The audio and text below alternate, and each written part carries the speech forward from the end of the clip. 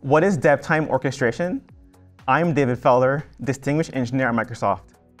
dotnet Aspire provides APIs for creating applications made up of multiple resources. Let's take a look at an application to see how we can build it using the Aspire dev time orchestration.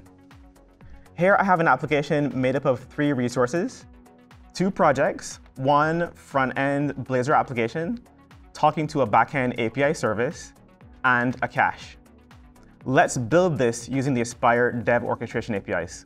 I'm going to change to Visual Studio, and you can see my application has 4 projects, the Aspire app host, and my API service, and my front-end web project. In the program CS, we have this distributed application builder that we're going to use to build our application. So the first thing I'll do is I'll add a reference to our project. I can add the web front end.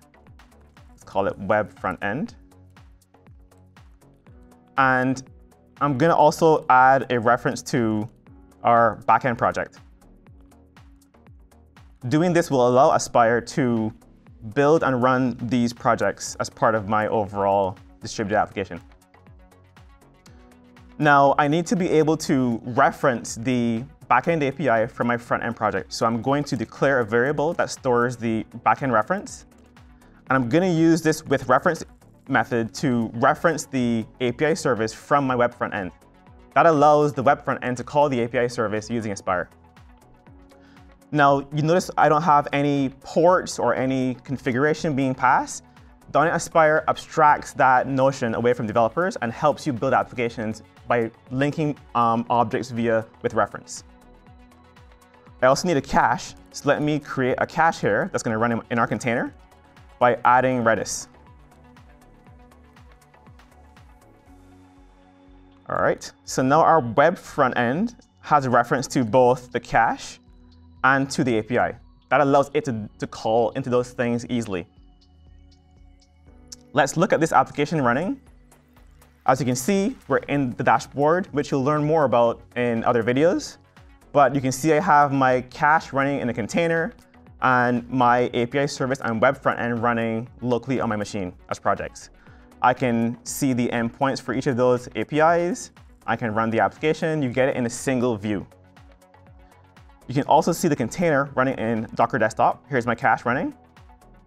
So Aspire will orchestrate all those things running on your local machine in containers remotely, all into a single .NET-based API.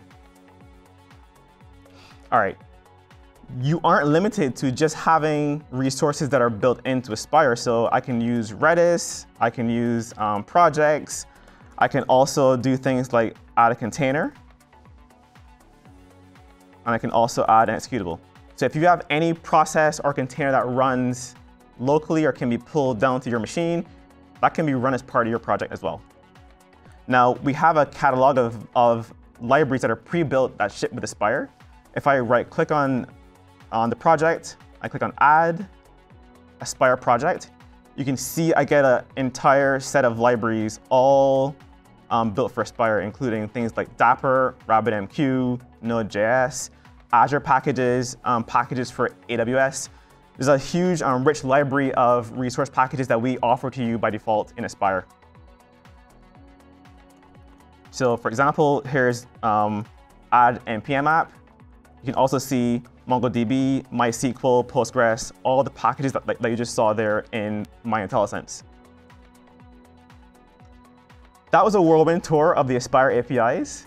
One of my favorite parts of using Aspire is I get to use C# to build my application. I don't have to use YAML or any config format. I can use the power of C# and .NET to model any application.